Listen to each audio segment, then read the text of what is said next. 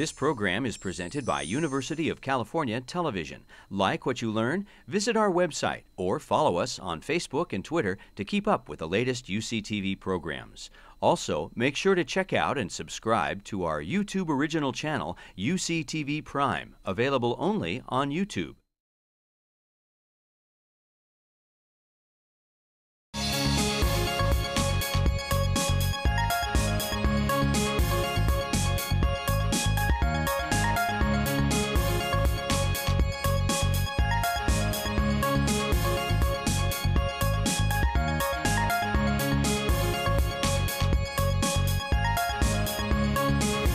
Hello, my name is Helene Lipton, and I'm a professor of health policy in the Department of Clinical Pharmacy and the Philip R. Lee Institute for Health Policy Studies at the University of California at San Francisco.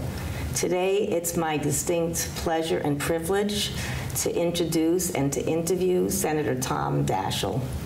Senator Daschle is a former Democratic senator from South Dakota, and he served for many years as U.S. Senate Majority Leader. He currently is a senior policy advisor at DLA Piper, a leading national law firm. In addition to his many talents, Senator Daschle is a health policy expert.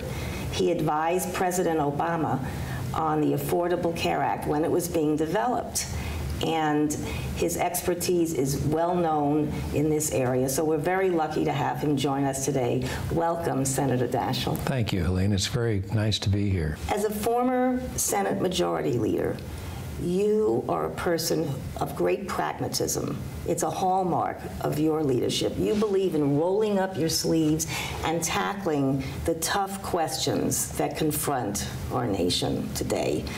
You're a champion of consensus-based solutions.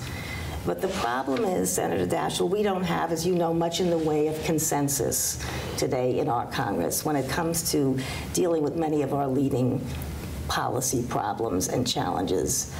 What strategies do you think we need to use to overcome the current logjam in Congress so that we can move forward on the important issues facing our country, particularly in terms of today's conversation, the Affordable Care Act? Well, Helene, I'm actually encouraged that there is greater consensus around many of the health issues than oftentimes is reported in the media. There is consensus, for example, overwhelmingly, that we have a cost problem in healthcare, that we have an access problem, and that increasingly we have a very serious quality problem. I think there's consensus as well about what's causing some of this, the lack of transparency, too much unnecessary care driven by a fee-for-service system that rewards volume and not value, that we have too high administrative costs because we don't use health IT nearly enough, and that we have little coordination for chronic illness, and unfortunately a little more fraud than we would like to acknowledge. All of those causes are driving some of the problems we face in healthcare. There's a consensus as well about what kind of a healthcare marketplace we ought to have. A high-performance, high-value marketplace with greater access, better quality, and lower cost. The real division when it comes to healthcare between Republicans and Democrats, between conservatives and liberals, often involves one question: what is the proper role of government as we go forward? And so we've got to understand that problem and come up with ways with which to find compromise. I think it's going to take real leadership. It's going to take real involvement on the part of constituency groups all over the country, especially here in California. And it's going to take an engaged electorate that will press their legislators to find common ground, not stand their ground without compromise. I think we can do that going forward. Recently, you've written about specific hurdles relating to the Affordable Care Act. Specific challenges. You've mentioned legislative challenges, regulatory challenges, budgetary barriers like the looming fiscal cliff, policy challenges. And you think these need to be addressed and addressed squarely by Congress and the President. How do you think we should deal with some of these more specific challenges in making sure that the full implementation of our nation's healthcare law gets realized? Well, the good news is that we're now on the field and we are in a position to reach the goal line if we acknowledge that we have a lot of these challenges that have to be addressed. I would say the biggest policy challenge involves our ongoing debate about the amount of cost related to federal health programs today. And unfortunately, in the past, all too often policymakers, and I have to include myself here occasionally, we addressed the challenges with regard to cost simply by cutting and shifting. We cut the costs at the federal level and shift them on to others, onto stakeholders, and onto institutions, onto the beneficiaries, onto the states, the providers. And we've got to all acknowledge that we can't cut and shift as we go forward. The far better alternative is to redesign and improve, to deal with the causes of the problems that we're facing, to recognize that we can create a more efficient and higher quality marketplace today than we have. And I'm confident that over time, that is an effort that is gaining traction. We also have to recognize that the states are going to play a very, very big role in making sure that we put the emphasis on coordinating at the state level as they build their exchanges and as we create this new paradigm for health with far greater emphasis, I might emphasize, on wellness rather than just on illness is essential. And but all of that will have to take place almost by necessity after we resolve the election. The election itself will dictate to a certain extent the direction our country takes. The two presidential candidates have starkly different positions with regard to the Affordable Care Act. So once that's resolved, we can begin to understand what the lay of the land looks like and begin to address these causes and problems in a much more real way. And speaking of understanding, the Affordable Care Act, as you've written, is complex. It does involve many new and exciting initiatives, programs, etc. Sometimes it can be a little confusing for many Americans to understand. So can you distill for us today, Senator Daschle, what you see to be the major benefits of the program? Well, that's a great question, Helene. I would say that there are three primary benefits that will come as a result of the passage of the Affordable Care Act going forward. First and foremost is this recognition of the utter importance of joining the rest of the industrialized world and having universal access to health care. I can't think of anything more fundamental than that. Is health care a right? It may not be a constitutional right, but it certainly ought to be a moral right. And universal access is something that the Affordable Care Act allows us over time to achieve. Not in its entirety. We still have some work to do even after the Affordable Care Act is fully implemented. Right. But nonetheless, access is critical. The second is we all recognize virtually every American is affected by costs today. Costs are enormously part of the problem today.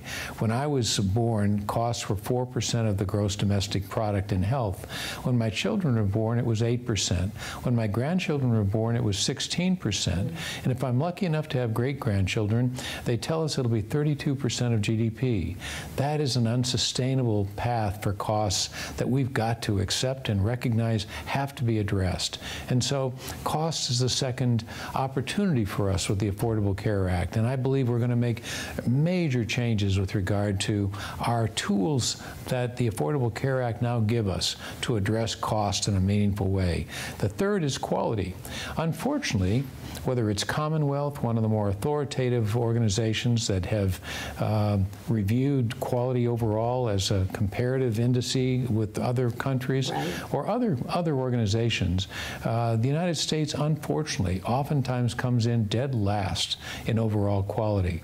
We know that's unacceptable given the fact that we spend more than any other country. So quality will be a key factor as we look at ways with which to redesign the paradigm, putting greater emphasis on wellness, greater emphasis on comparative effectiveness research, greater emphasis on outcomes rather than on services. When we do that, quality will have the kind of priority that it has long deserved and never gotten in our healthcare marketplace today. And we're seeing so many benefits playing out already. For instance, Medicare beneficiaries who are enrolled in our nation's prescription drug program, Medicare Part D, they're already seeing that their coverage gap is being closed, and it's going to be completely phased out by 2020. So they're already seeing savings and access to affordable medications that they need. No question. I mean, the new protections that are built in are ones that already the American people are embracing enthusiastically and will never be repealed.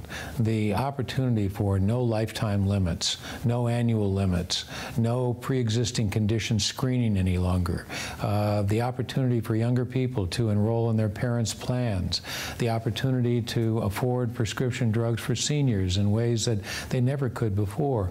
All of that and much, much more is already in place. And the more people know, the more people fully appreciate what an extraordinary advancement this is in healthcare delivery in America today. Given all the benefits that you've just enumerated, Senator Daschle, how do we account for the fact that so many Americans still don't look favorably on the law, that it still remains unpopular? You're right, they appreciate the health insurance protection coverage a lot, but the law in general, and a key component of the law, the individual mandate, which requires people to buy their own insurance, still remain unpopular for many Americans. Well, you made a point earlier, Helene, of saying how complicated health is, and it is a very, very complicated sector of our economy with very little transparency, unfortunately. We've got to do a much better job of improving transparency, which gives people much clearer understanding of their own health data and their own circumstances. But Winston Churchill had a great quote once that I've often used with regard to health, and that is that a lie gets halfway around the world before truth gets its shoes on. And with technology today, that's even more true. And there's been a lot of misinformation about the Affordable Care Act and about its implications and about the consequences that we'll face as a result of its passage. Slowly but surely, truth is getting its shoes on. Slowly but surely, people are beginning to understand what it may mean for them. And the more they understand, the more they like. The more they like, the more they support. The mandate is just one illustration of that. As I said earlier, health care is a moral right, but along with the right comes a responsibility. And I've always been chagrined somewhat that people don't appreciate the fact that this was never a question of whether we have a mandate. We have a mandate that is in existence today that is every bit as punitive as whatever mandate the Affordable Care Act requires. The mandate we live under now is the mandate that we pay for those who don't. Every time we go into a hospital or a medical setting, we pay for uncompensated care, and we have no choice in the matter. That is added to our bill, and it amounts to over $1,500 for a typical family every year. So that mandate exists today. What we're saying is let's take more of an effort, make more of an effort to create individual responsibility for one's health, not only in terms of how one pays, but how one cares for themselves through better wellness.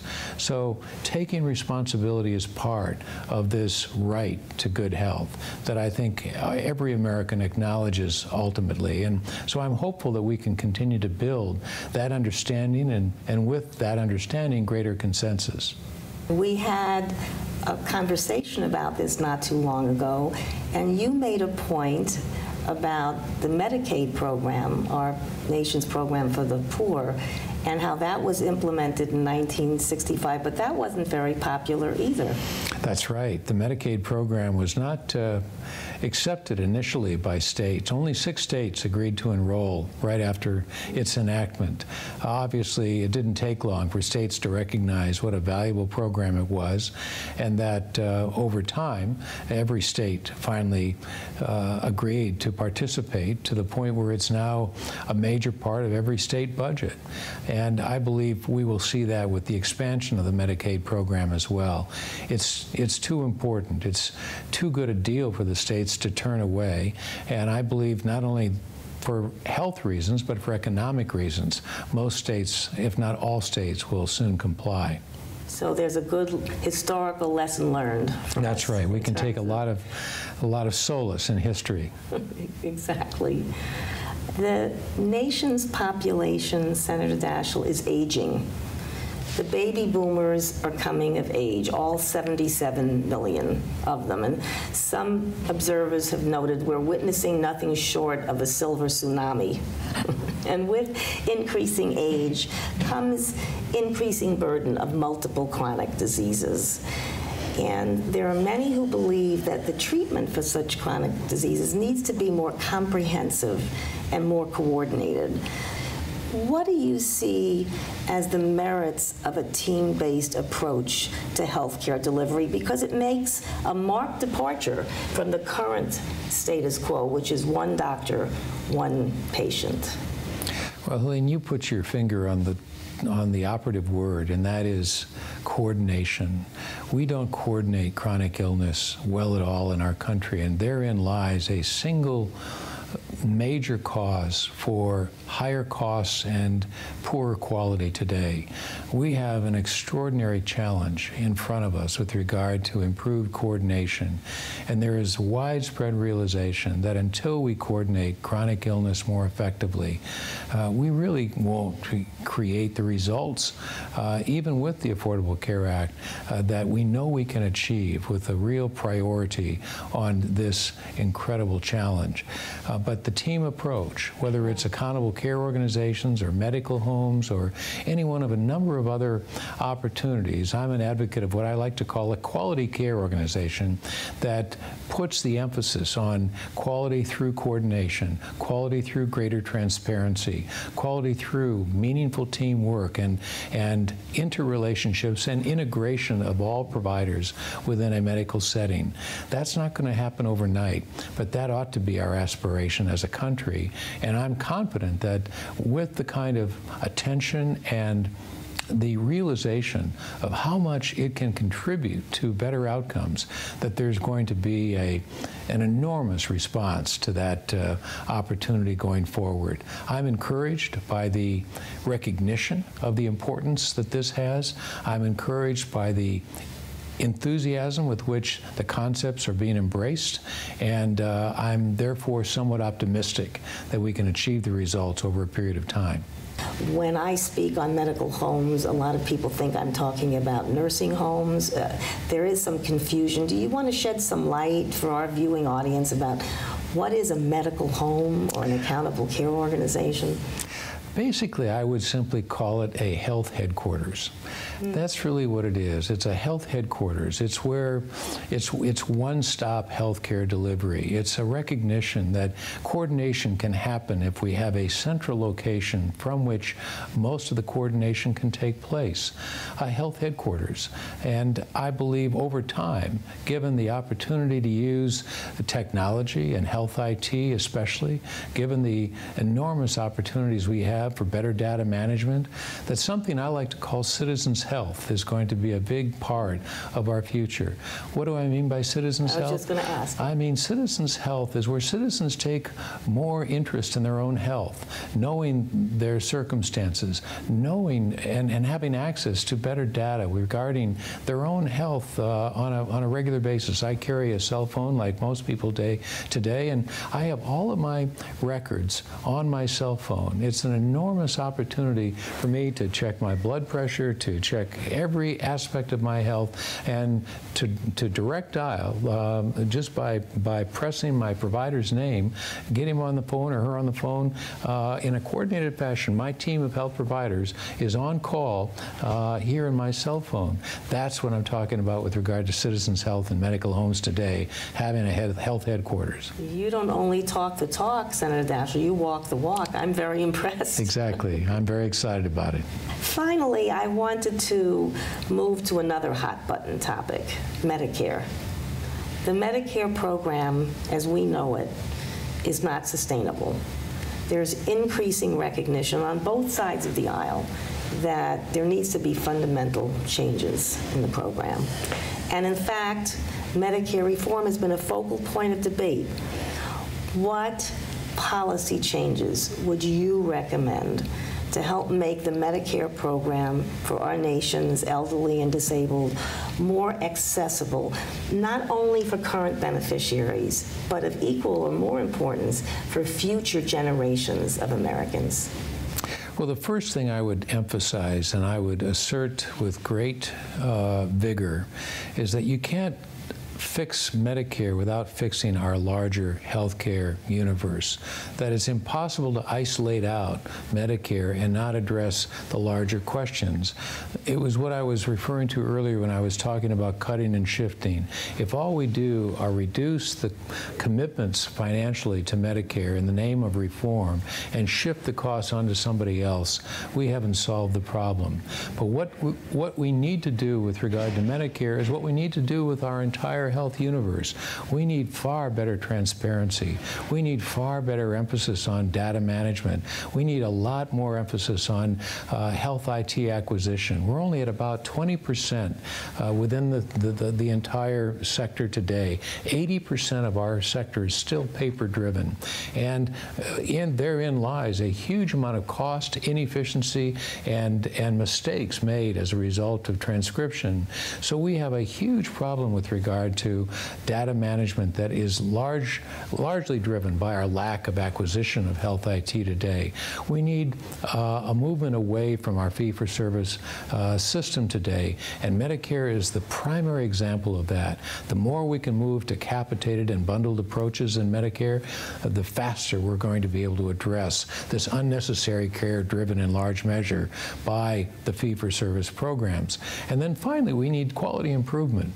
I would like to see every doctor in an operating room be required to have a checklist as they go through surgical procedures. But protocols and opportunities for us to improve the quality of delivery in hospital settings and in medical settings is really critical to improving quality. All of that needs to be done in Medicare, but coincidentally, it also has to be done in our healthcare marketplace, and therein lies our opportunity as well as the challenge that goes forward. Mm-hmm. And you mentioned a move away from fee-for-service medicine. Could you walk us through how that move away from fee-for-service to more capitated systems like integrated delivery systems like Kaiser, how would that affect, let's say, a Medicare beneficiary? What differences would he or she see on the ground? Well, I think the big difference that a Medicare beneficiary would have with a capitated system is that the emphasis would be put on that beneficiary's wellness.